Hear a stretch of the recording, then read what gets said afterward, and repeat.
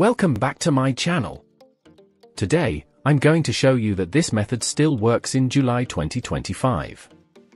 Let's open Google Chrome and go to download the Windows 10 ISO. Click on the first link from Microsoft.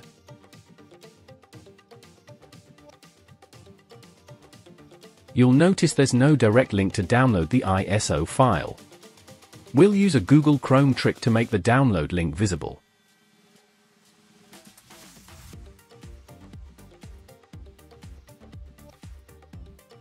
Right-click anywhere on the page and select Inspect to open the developer panel.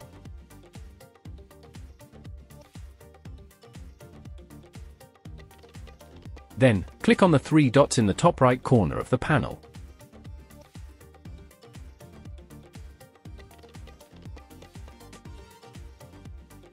Go to More Tools in Network Conditions.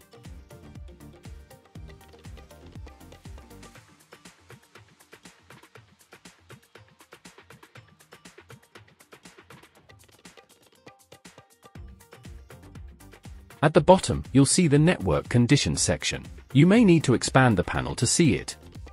Uncheck the box that says Use Browser Default. From the drop-down menu, choose Chrome OS, Mac OS, or anything other than Windows.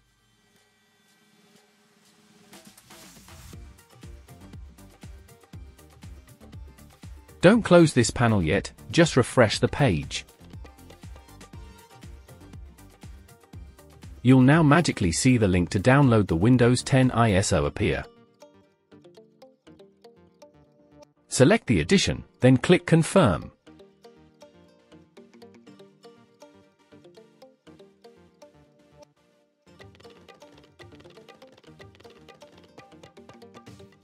Now you can close the developer panel if you like. Next, choose your PC's language.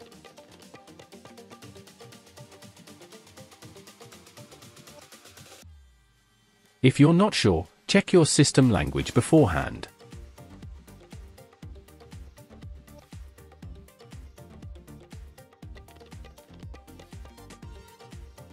In my case, it's English, United States. Click Confirm.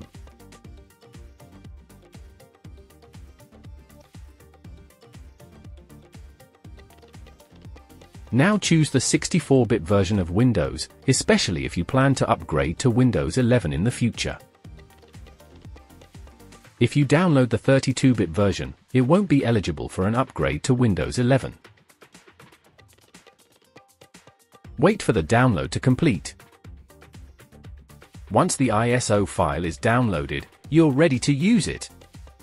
Thank you for watching this video.